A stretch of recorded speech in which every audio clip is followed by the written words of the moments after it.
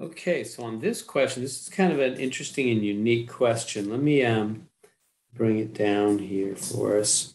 It's x over 2x. Oh, actually, first step here. Yeah, let me getting off the plan here. So fractions, we have fractions with an equal sign. What are we supposed to do with this? Step number one is to factor any denominators. We got to find a common denominator.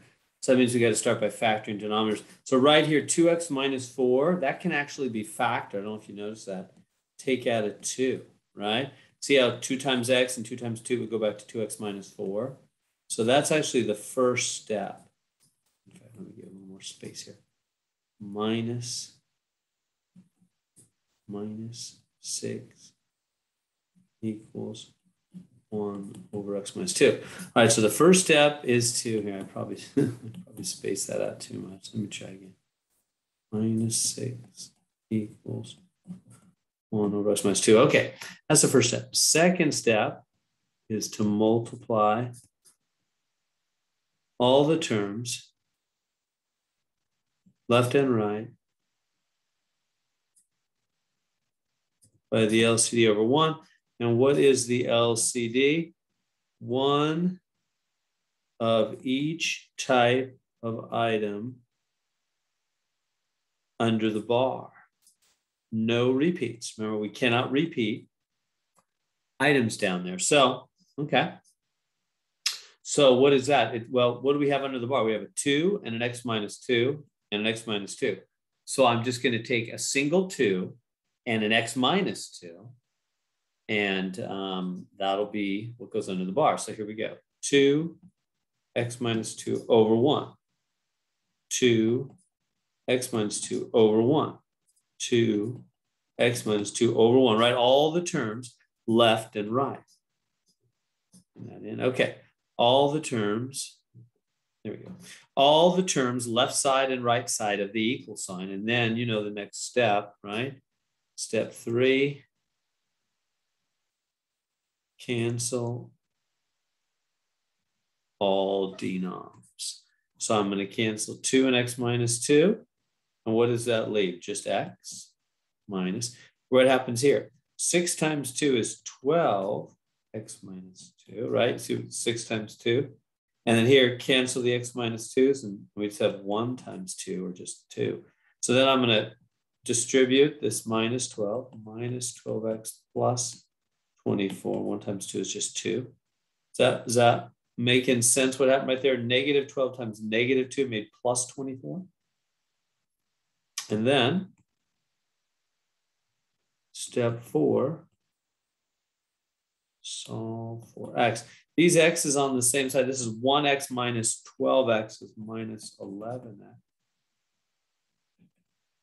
And keep going. Subtract 24 on both sides. And we get minus 11x. And this is minus 22. Last step, is to divide. And so what do we get? We get x is positive 2, because 2 negatives make a positive.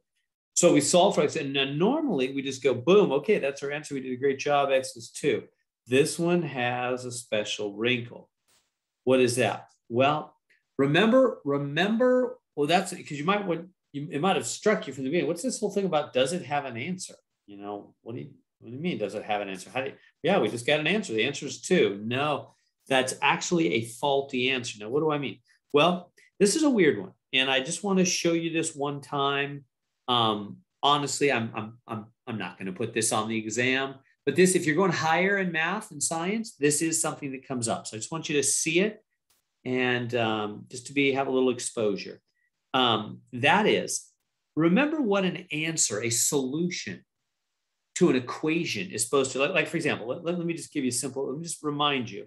We can kind of lose force for truth. If I go x minus 3 equals 4, what's the answer? You can tell this one just by looking. It's 7, huh? What number take away 3 is 4? Well, 7, right? 7 is clearly the answer. We could do the formalities, add 3 to both sides, Boom, x is 7.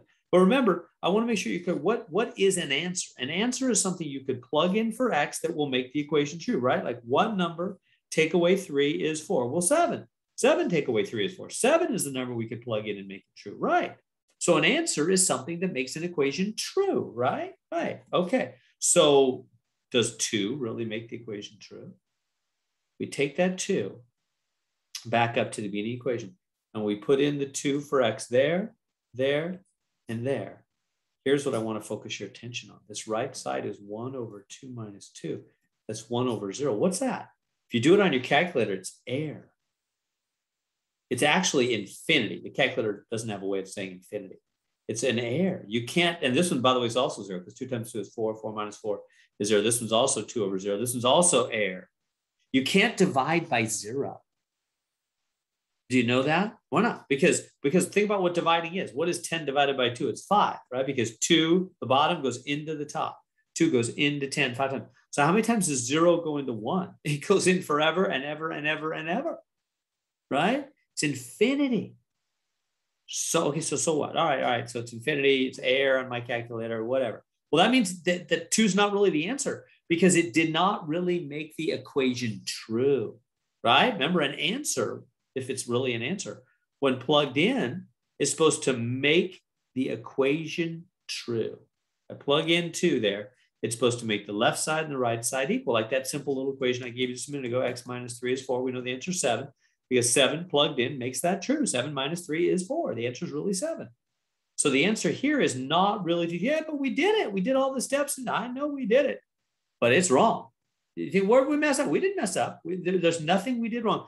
This equation has no solution. So the answer here is, does this have a solution? No. How do we know? Because I did the steps and got the only solution that could possibly be the solution.